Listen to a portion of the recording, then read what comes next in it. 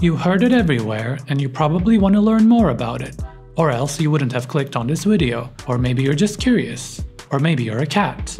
Well, we should probably take a deep breath before diving into the world of NFTs, where it seems like each term is harder to grasp than the other. Nevertheless, NFT basically means non-fungible token. In economics, fungible means an item is interchangeable, like cash, where one $10 note is worth the same as another $10 note and can be exchanged for it without losing any value.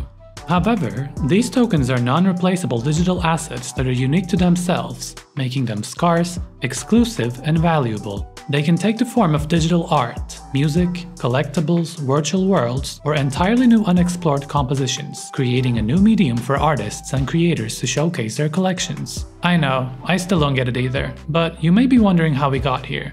On May 3rd, 2014, Kevin McCoy created the first NFT in history, minting his non-fungible token, Quantum, way before the crypto art market exploded. In simpler terms, minting equals to the process of turning a digital file into a crypto collectible asset on the Ethereum blockchain or other blockchains. And anyone can basically achieve this with a fee called gas fee that typically costs between $50 to $200. The digital file is then stored in this decentralized database forever, and it's basically impossible to edit, modify, or delete it.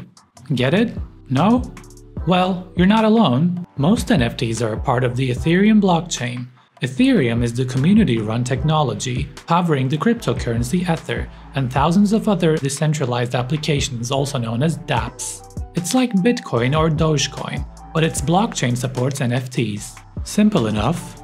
Now, you may be wondering the level of exclusivity of NFTs to a specific individual and how we can basically right-click on an NFT to save or screenshot it, and you have every right to wonder about it. Here's the deal.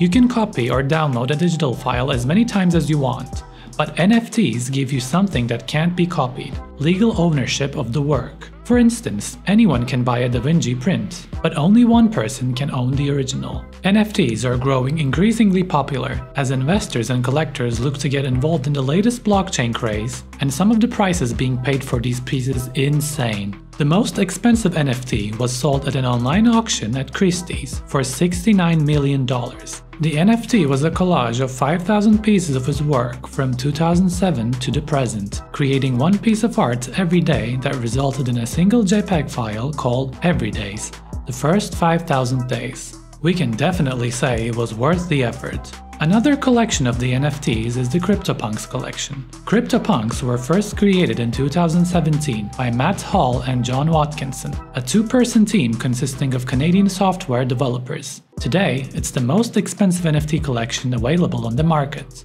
There are currently 10,000 unique CryptoPunks, each algorithmically generated through computer code, meaning no two characters are exactly alike, creating hierarchies due to rarity and exclusivity. These NFTs were originally released for free and could be claimed by anyone with an Ethereum wallet. You have probably already seen a Bored Ape Yacht Club NFT. These tokens act as both avatars and tickets to an online social club. They were launched in 2021 for 0.08 Ether each, and now has a floor price of 83 Ethereum, which is roughly $2,060,000.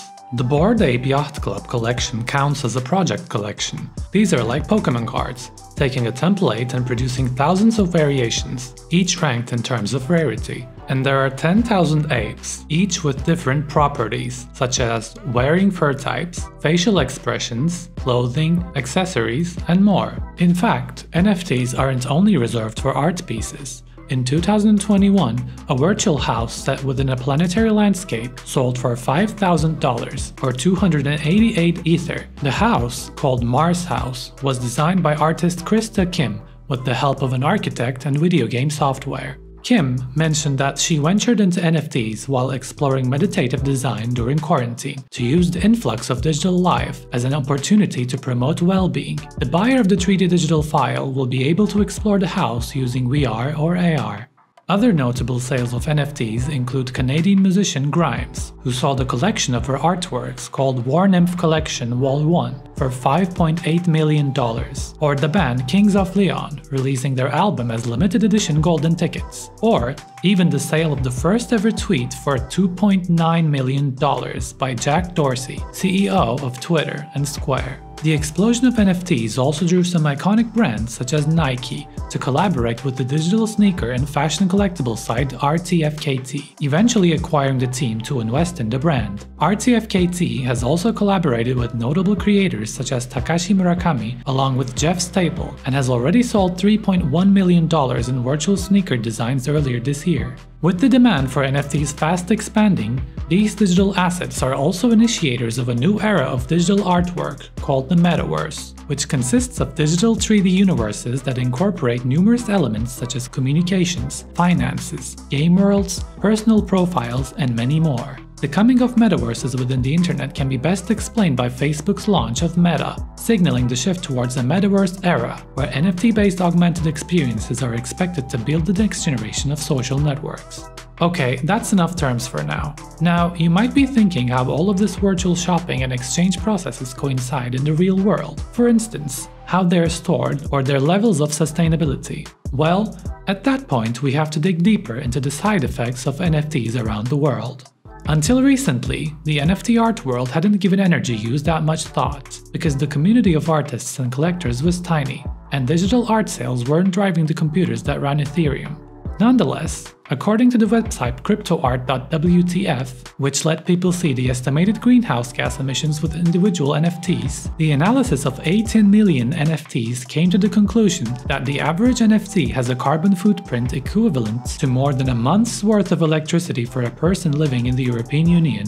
That being the case, the Ethereum cryptocurrency announced they were going on an energy diet to compete with more efficient blockchains, planning to cut its absurd energy consumption by 99% with the planned release of Ethereum 2.0. Yet, this has been in the work for years, with no clear deadline. What do you think about NFTs? Can they really become an inseparable part of our lives and direct our horizon into unexplored virtual realms? Or does it belong to a specifically chosen niche that struggles to include the real-life values that we all carry? I guess the future will answer those questions. Thank you for watching, and don't forget to subscribe to our channel and hit the bell notification to not miss any new uploads. See you at the next episode.